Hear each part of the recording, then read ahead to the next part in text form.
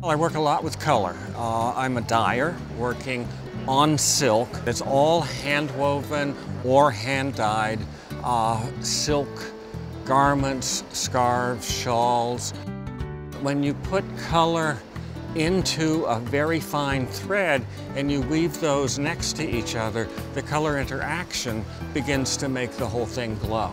And it creates a kind of painting in the canvas, if you will, as opposed to on top of it, that gives me enough structure and enough clarity and enough focus for my ADD approach to making art. The people who come to this show are looking for the best of what is tangible.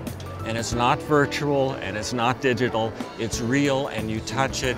And because you're able to touch it at this show, you begin to develop a relationship not only with the object, but with the maker. So it is a conversation that starts. Yes. Oh, that's lovely. So what feels And the nice thing about this show is it's been going for a long time.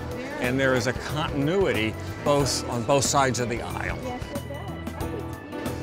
I love the show.